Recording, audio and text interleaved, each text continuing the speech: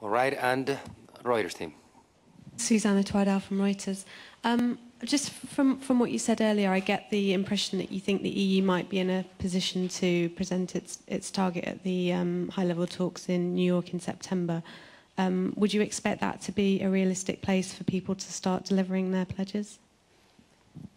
I think it's realistic that people should have done their homework and their first reflections. I know that some will not have finished with all the details, but I mean what Ban Ki-moon has announced for quite some time ago now, that is that he is hosting this day, a whole day in conjunction with the opening of the UN General Assembly.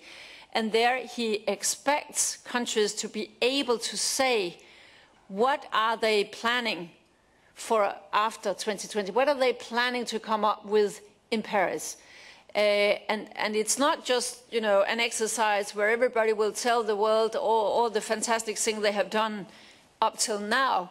It's actually very deliberate that there is an agenda trying to make also heads of states, the highest political level, reflect upon what are we, what is my country going to commit to after 2015. So of course he's trying to give a push for this, and the timing we have in the European Union, that must of course be seen in light of that. I'm sure that for all of us it goes that to have sort of all the details settled, not to talk about have it as legislative things and all this, that is a challenge for really many. But what Ban Ki-moon, as far as I understand the UN Secretary General, what he has asked for is that everybody starts doing sort of their reflections now in order to give at least a proportion, a dimension when we come to New York. And that is why we think after that we could then start to say, okay, how far did that bring us?